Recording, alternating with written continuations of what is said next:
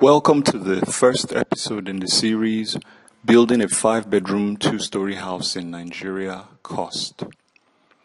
In this video, I'll be covering the cost of the excavation of the foundation trenches and the column base pits.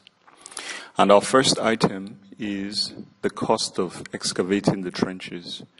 It costs approximately 600 naira to excavate 1 meter of trench, and the total length of our foundation trenches is 101 meters. So the cost of excavating all the trenches together is 60,600 naira, which is approximately $158 or 122 pounds. Our next item is the cost of excavating the column base pits.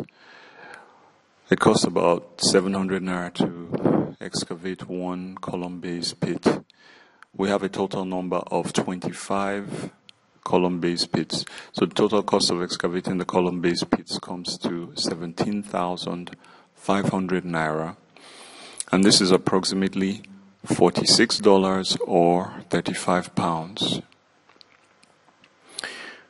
So the total cost of excavation altogether for both the foundation trenches and the column base pits comes to 78,100 naira, which is approximately $204 or 157 pounds. And this brings us to the end of this episode.